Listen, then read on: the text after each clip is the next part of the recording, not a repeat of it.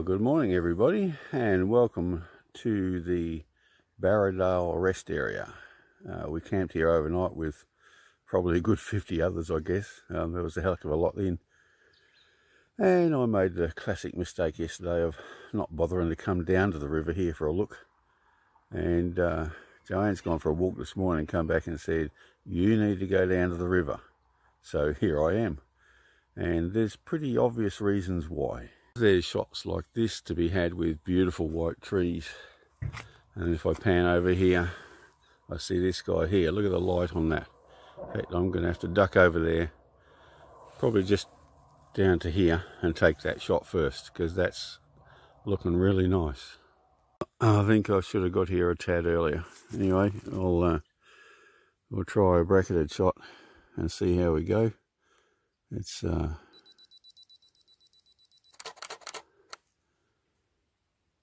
and we'll come down, put some more darkness in there and see how we go. The light's still on that, the light's still here, so it's still worth a try. Didn't have time to put the filters on, so that's just the way it goes. Alright, so we'll go back to where we were just before.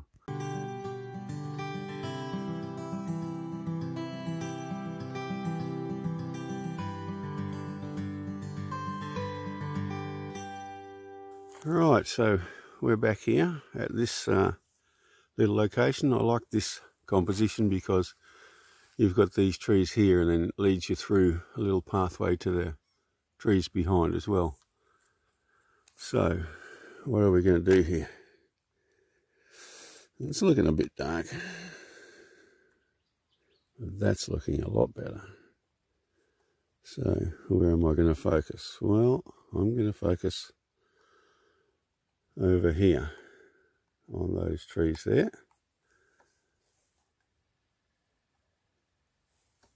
And it's a fine line between focus and out of focus.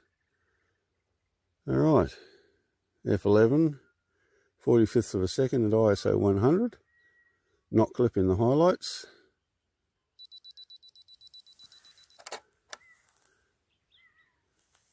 And if I flip my camera and put the shot up, that's what we have.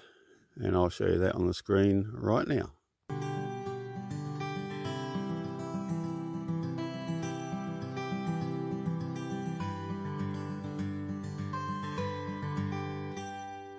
Right, so if, for someone like me who likes white trees, then this is a what would you call target-rich environment, I guess, to quote a particular movie. Anyway, we're walking through the riverbed here, which you can see is quite dry due to lack of rain and lack of water. It's hard going on this river sand. I'm going to wander over here. I can see some big white trees over there, see what we can find. And you can see people have driven up the river. Oh, there's a nice big white tree up there too. Anyway, see if we can get about half a dozen shots from this place.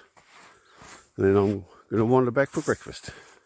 So it's amazing what you do when you've been following people with different photography styles for a while. This one's inspired by Adam Gibbs, who does photography all over the place, but primarily in Canada, on Vancouver Island, and he often flies a drone through somewhere like that as part of his photography genre, and he does some magnificent work. So if you haven't seen his stuff, look him up on YouTube, Adam Gibbs. He actually won Photographer of the Year, Landscape Photographer of the Year for 2019, and you'll understand why when you see some of his stuff. Anyway, what I like about this is the little frame there of the trees through to the other trees in the background. So I'm a bit puffed out from that walk up the river. So there's the composition, and I'm going to focus there Make sure that's nice and clean. Yep, it is. Not clipping, or just clipping the highlights. So we'll go with that anyway. 45th of a second, f11, ISO 100, and flip the camera, and there's the shot. And I'll put the processed version up shortly.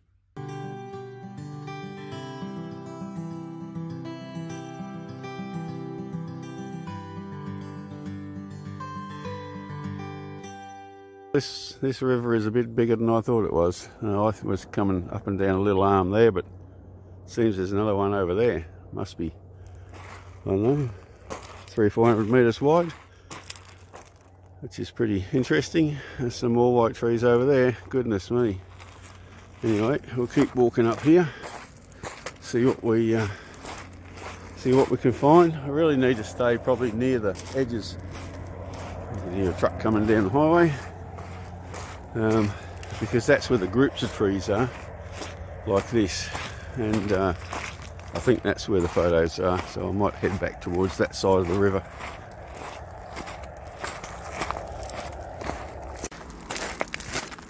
Alright, so I wonder if you can guess why I'm taking this shot. I've just found it's not the best in the background, but the tree in the foreground is quite nice. And the reason I want to take this is I think it's like a pair of arms. So this one comes out to greet you, and then that one comes out to greet you. And there's sort of that spiral that they talk about in photography. So how am I going to take this? I'm going to wait for that truck to go past, I think. So there is a cattle grid on the road up there, and that's why all the traffic makes a heck of a noise when it comes over it. Anyway, what I'm going to do here is I can go landscape mode and I can get the whole picture, but I want to make it a bit bigger. So what I'm going to do is take probably 3 shots, and that will just get it all in, and I can crop and do whatever I need to do from there. So it's looking a little bit light, and that's looking a little bit dark. Well, exposed to the right, they reckon, so that's what I'm going to do, and I'm going to focus there first. So zoom in, and I'll tell you one thing, it's hard focusing while you're looking through the back of your phone. And quite often what you need to do is bump up the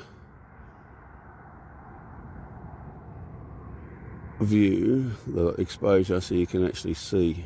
There we go. And then bring it back down. So exposing to the right, and what I'm going to have to do is take a shot there,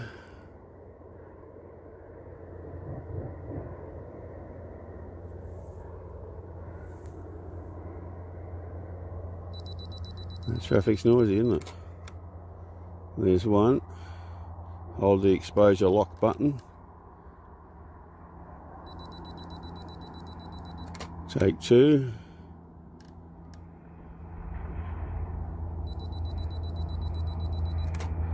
And take 3. And the reason you hold the exposure lock button is so that you get the same exposure on all 3 shots. Otherwise, if you don't, and you also have it on automatic focus, what it'll do is it will change the focus every time, and it will change the exposure every time. So when you try and stitch it together, you end up with kind of a weird shot, and often with bits of the sky, which is where it normally tells, some dark, some light, and it just doesn't look right.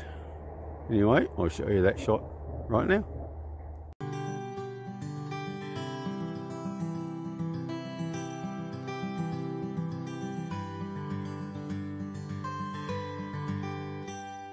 Alright, so I've come up the river a little bit, and the road bridge is just over there, but as I came across, I couldn't help but noticing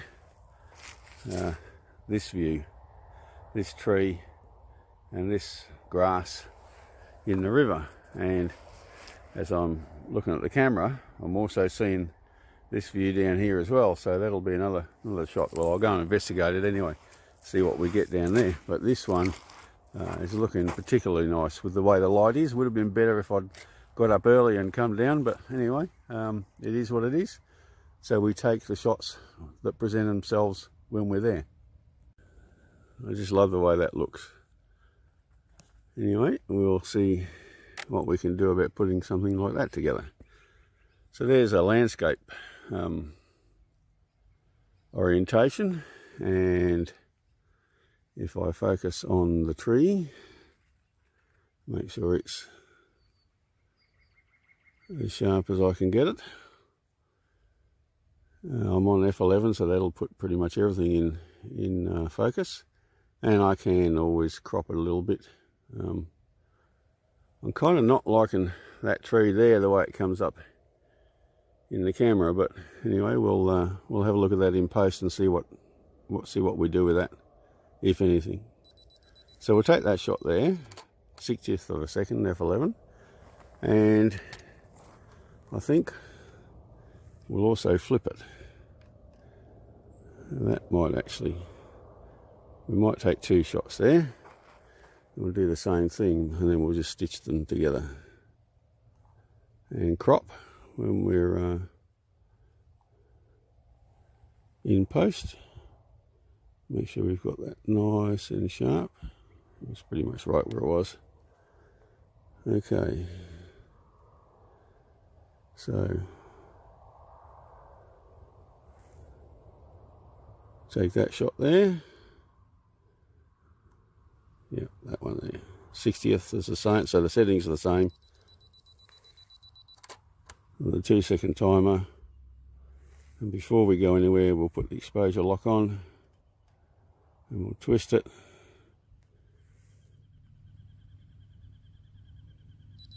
And we'll take that one, join those 2 together, and we'll show you that shot very shortly.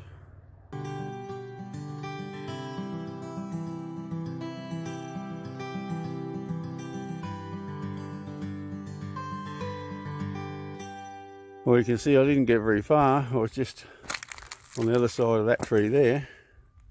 That's actually quite a nice little shot there, isn't it? The leaves framing the trunk. I'm not sure if it tells much of a story, but we'll take it anyway. You can see the bridge in the background.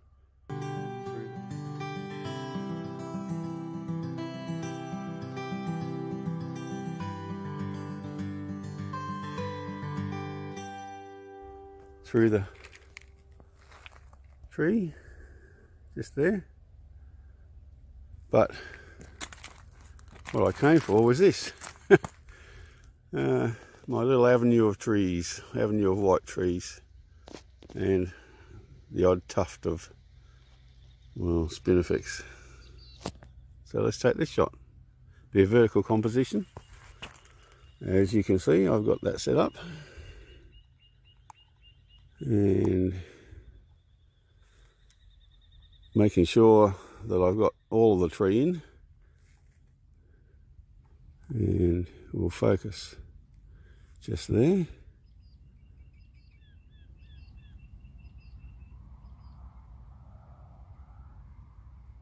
Sometimes it's hard to focus too far away. Alright, there's the shot, 45th of a second, F11, focusing down on the first tree on the left, and half a stop overexposed, 2-second timer, and the job's done. We'll show you that one.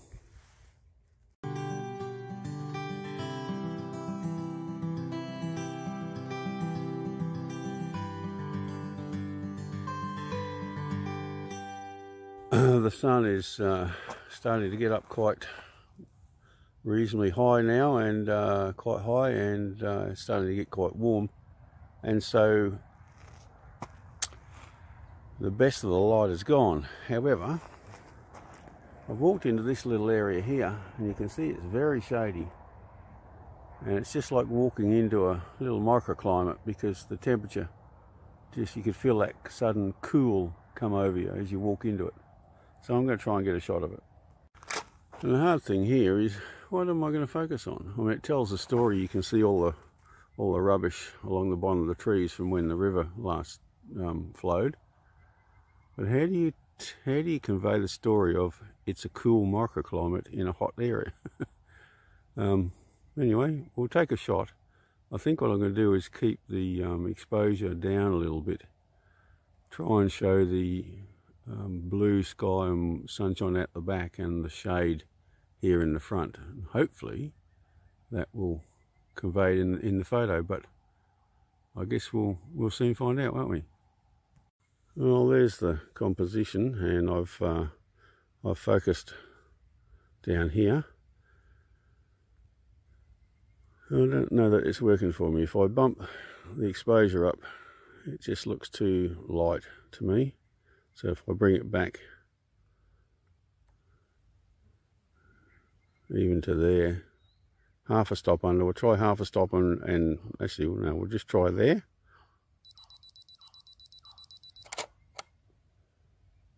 And then we'll try half a stop under. I don't think one stop will be probably too much, I'm going to guess. Oh, what the heck. We'll take the shot anyway and see what happens. You never know, it might be the best one. But look at the light, there's just the different layers of light there on the leaves of the trees.